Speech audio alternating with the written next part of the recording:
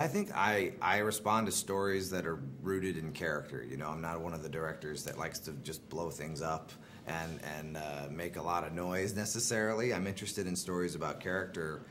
And you know, the documentary that got noticed most was one called The King of Kong about competitive video gamers, and that was very much a story about character that happened to have a three-act structure in it. And Hollywood, you know, broadly defined, really is interested in stories that have that kind of structure, and I think that's what opened doors for me in narrative feature filmmaking.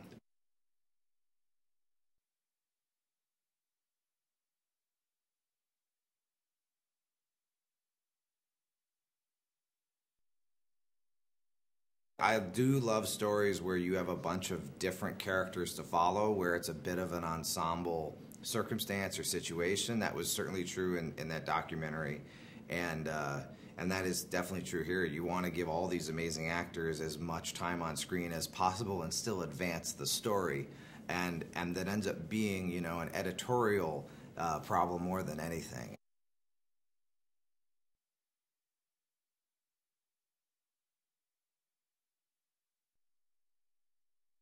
Charlie's the first guy offered that role. Jennifer was the first. Bateman actually approached us, and I couldn't believe it because he's like one of my favorite actors of all time. And I actually wasn't even imagining he would be interested, you know what I mean? Because the guy can carry a movie on his own, but he liked the script and this ensemble idea. And, uh, and yeah, I mean, it all started to happen simultaneously in over a couple weeks, which in terms of casting a movie is really, really fast.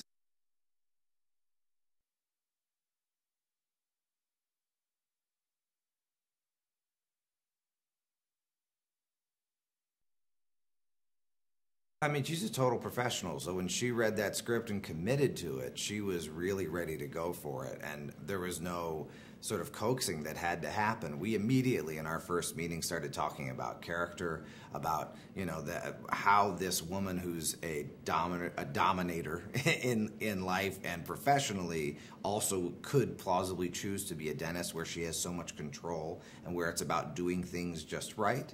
And we talked about it in terms of her being like a predator, a predatory cat, taking whatever she wants, eating whatever she wants, right?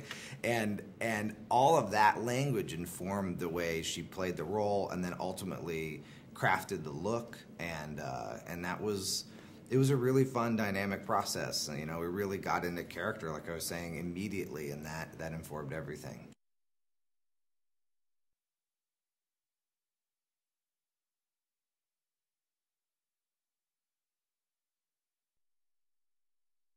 I think that both Kevin and Colin really enjoyed playing a wicked antagonist. Kevin has done it before, and he did, you know, he found a few nuances that are really different in this one. But I think he's done a lot of serious films of late, and I think it was just, you know, devilishly fun for him to get to play this character. And Colin, I feel like no one's ever seen him do what he's doing here. Even though if you've seen In Bruges, you know how funny he is, but he hasn't been given the opportunity to really depart from the sort of the image of the uber handsome guy he is and become something really different. And in our first meeting, we talked about getting a comb over and getting a belly made for him so he could be a little bit pudgy. And as soon as he had those things on, he really became that character, and it was exciting to watch.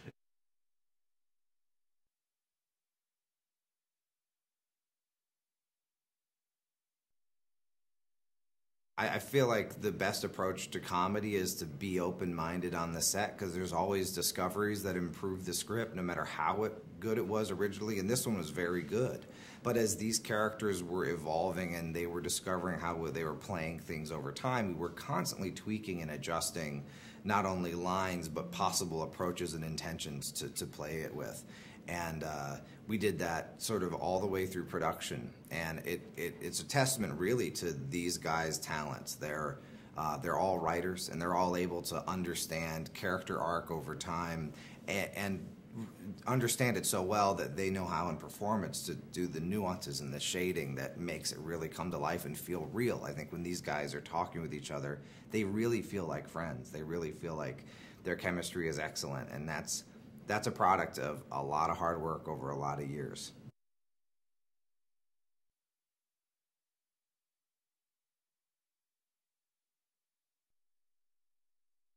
They played a game with each other during photography where they would try to make one another laugh, during takes as a sort of one-upsmanship in who could, who would score the most points, if you will.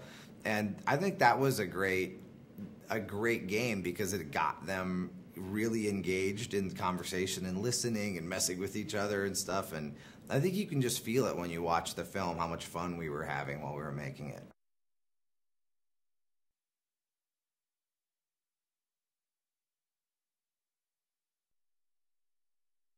We really took a no-holds-barred, unapologetic attitude about the comedy in this film, and we really went for it at every turn. And we never shied away from a joke or a situation out of propriety. It was really about just going for whatever is the funniest.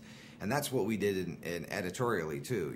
We left in the strongest funnies, whatever those were. And we never got into the X-rated, but I think we would have been willing to had we had that on the page.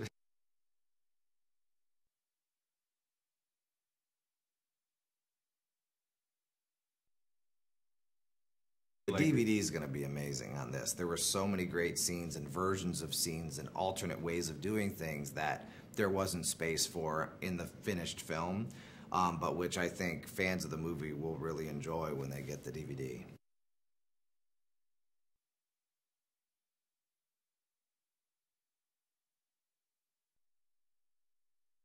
It was actually Bateman and Charlie's idea when Charlie drops the cocaine accidentally that they find in Bobby Pellet's house. It was their idea that as they're desperately trying to clean up the mess they made so they aren't discovered, that they start getting impacted by the cocaine itself. That was a genius idea, and it's one of the funnest ones for me to watch because I remember how that evolved over time. The writers doing the original version of that, our guys elevating that, and then seeing, their riffing as they're in their sort of high mind state, their confessions to each other as friends and stuff.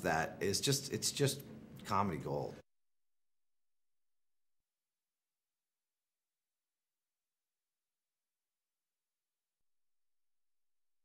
I think anyone who knows It's Always Sunny in Philadelphia knows how talented Charlie is, but he hasn't had that opportunity to really break out. I'm a fan of his for a long time. I like that show, and he's really. I really hope he gets attention from this movie because he's a very special actor, incredible comedian, and really a fun guy to work with. So I'm got my fingers crossed that everyone sees what I see.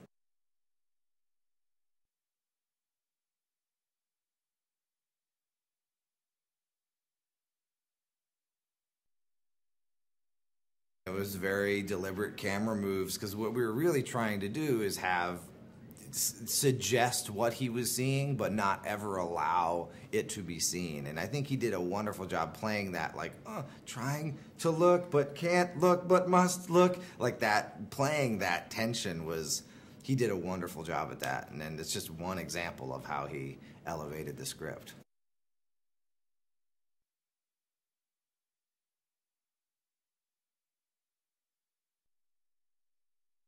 It was crazy, It was almost surreal to see how she attacked that part and with such ease and grace and comfort, and she did a really good job making putting Charlie in that spot.